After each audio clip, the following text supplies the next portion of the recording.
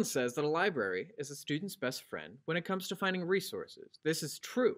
If possible, you should be able to use the school library or even a public library. There are all kinds of libraries out there, each unique and each one with a mission of helping you find your resources that you need. There is one resource that many students fail to take advantage of, especially when they need it the most, and that's the school library website. I don't blame you for not using this gem of a resource to its fullest extent. There are specific lessons taught about how to do so.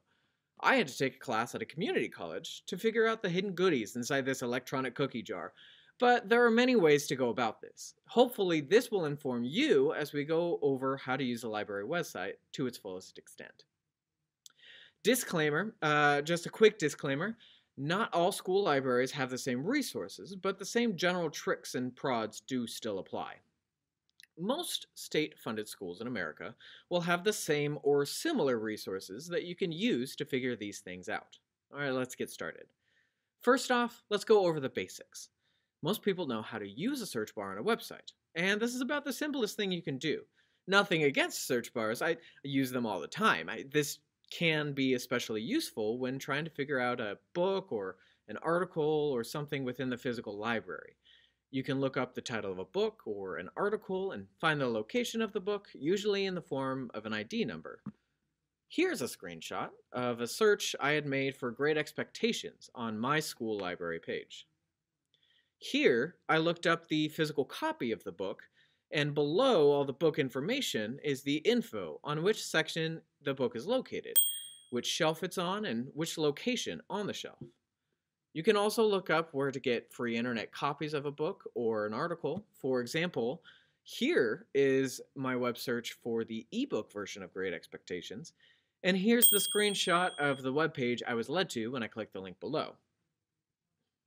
If the library doesn't have the title you're looking for, you can always request an interlibrary loan, but for most students starting off in college, you don't really need to worry about that. Now, most people know the basics of doing a library search, but you can also refine the search, usually looking to the sidebar on the left or the right of the library webpage, and choosing what kinds of things you're looking for based on what format you want, topics of the title, looking for journals, articles, books, films, and so on. This can be especially good for narrowing down your searches as well. One final note on the search bar. If you're using the search bar on a school or academic web page, it's not uncommon to see a link that says Advanced Searched or something of the like. This tool is incredibly useful. Advanced Search can give you more options for searching for resources if you know how to use it right.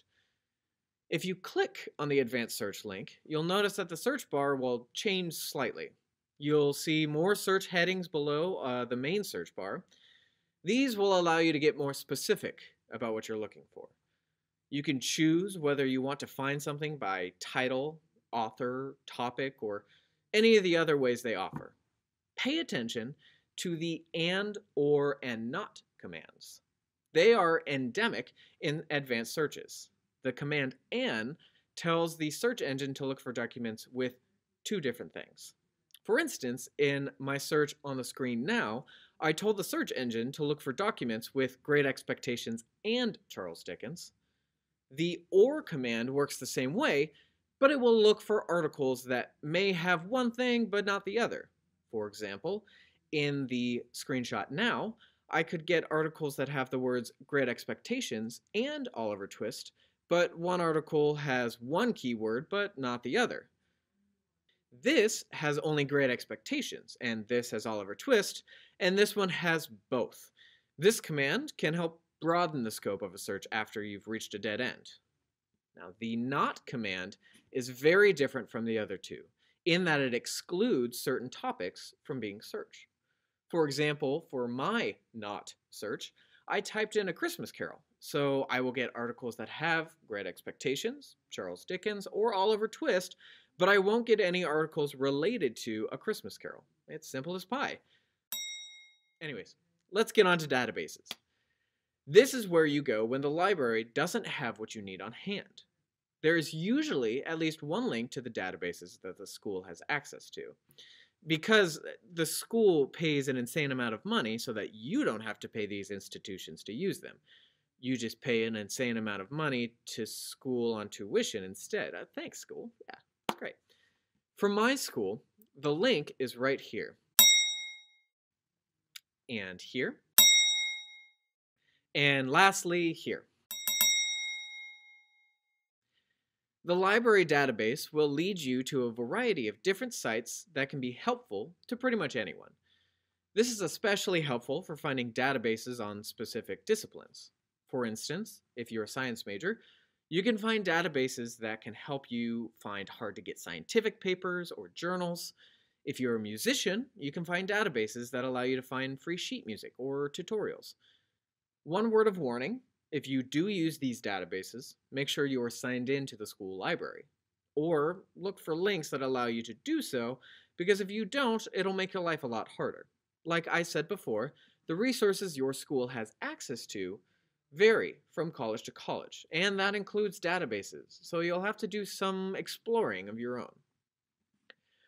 One common database that a lot of schools use, and I use all the time in my own school searches, is Academic Search Complete. It's otherwise known as EBSCO. It has pretty much everything from journal articles to newspapers. When you're trying to find a source and you can't find it through a library search, EBSCO is a good second base to stop at. I have yet to visit a school that doesn't use Academic Search Complete. But you can also look up certain databases based on your discipline of study. If you're in the STEM field, I would recommend using SciFinder or Science Direct if your school offers it. In addition to your search options and the wide array of databases available to your college or high school, you can pretty much find anything else you are looking for on the college website. Can't find an obscure club you're interested in? Probably a link on the library webpage. Need help getting tutoring? The library probably has a link for that. The library webpage is a hub of information, and if you can't find what you're looking for, they usually have a link that can help you out.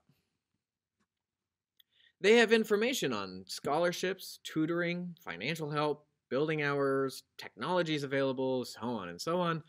You can almost always find something that will help you. And of course, the library will include contact info in case you need to contact them directly for help and you can't find it on their website. Well, that's all I have for now. I hope this has been helpful to you, and we'll be back soon.